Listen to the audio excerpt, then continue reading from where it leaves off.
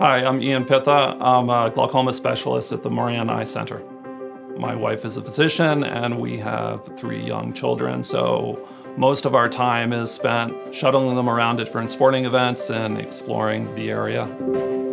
The eyes are these amazing little machines because what they do is very intuitive. They translate light into visual perception. And glaucoma is a disease of the nerve of the eye that takes information from the eye to the brain. So even if you have a perfect eye, if that nerve doesn't communicate the visual input to the brain, that's where you get in trouble. There's usually a lot of preconceived notions that patients have that glaucoma is a blinding disease and that they're going to lose their vision. But we do have ways to stop glaucoma from getting worse. And we do that by lowering the pressure in the eye with eye drops. We can do that with laser procedures, and then we can also do surgery. What really motivates me about doing research here at the Moran Eye Center is the opportunity to have it actually impact patient lives.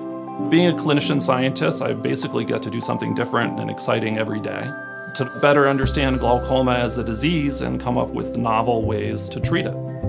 Reassuring patients that they're not going to lose vision and that they're in the right place to get treatment is one of the most rewarding and important things that you can do.